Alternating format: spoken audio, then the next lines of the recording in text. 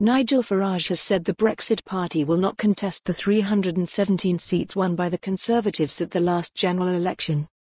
Mr Farage said he would be focusing the Brexit Party's efforts on Labour-held seats. "I will tell you now exactly what we are going to do," he told supporters in Hartlepool. The Brexit Party will not contest the 317 seats the Conservatives won at the last election.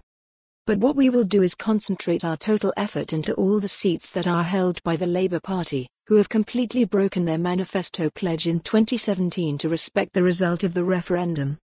And we will also take on the rest of the Remainer parties. We will stand up and we will fight them all. Mr Farage said the Prime Minister's move towards a free trade deal with the European Union that did not include regulatory alignment was a significant change to the approach on Brexit. He said we would negotiate a Super Canada Plus trade deal with no political alignment, said the Brexit Party leader. That is a huge change. Ever since Mrs May's abject speech in Florence, we have been aiming at a close and special partnership with the European Union. The Conservative Party are the Brexit Party now. https://t.go/ipwumdv. Joe Swinson, at Joe Swinson, November 11, 2019. We had been aiming to stay part of many of its agencies. Boris last night signalled a very clear change in direction. I thought to myself overnight, that sounds a bit more like the Brexit we voted for. Nigel Farage bottling it by standing down in Tory seats shows how vital it is for Remainers to cooperate. We cannot allow this hard-right alliance between Boris Johnson and Nigel Farage, dancing to the tune of Donald Trump, to permanently wreck our country. https://t.go/wmimspfarq.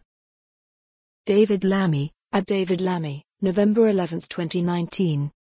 Responding to Mr Farage's decision, Liberal Democrat leader Joe Swinson tweeted, "The Conservative Party are the Brexit Party now."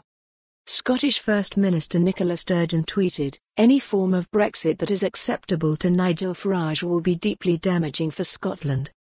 Makes it all the more important to get rid of Boris Johnson's Tories, escape Brexit and put Scotland's future into Scotland's hands. Any form of Brexit that is acceptable to Nigel Farage will be deeply damaging for Scotland. Makes it all the more important to get rid of Boris Johnson's Tories, escape Brexit and put Scotland's future into Scotland's hands." #GE209 #vote SNP https://t.go/3m5c4 tunge. Nicola Sturgeon, at Nicola Sturgeon, November 11, 2019.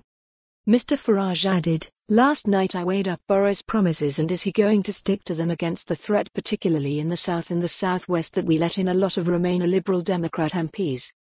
For more on this story, visit the news article link.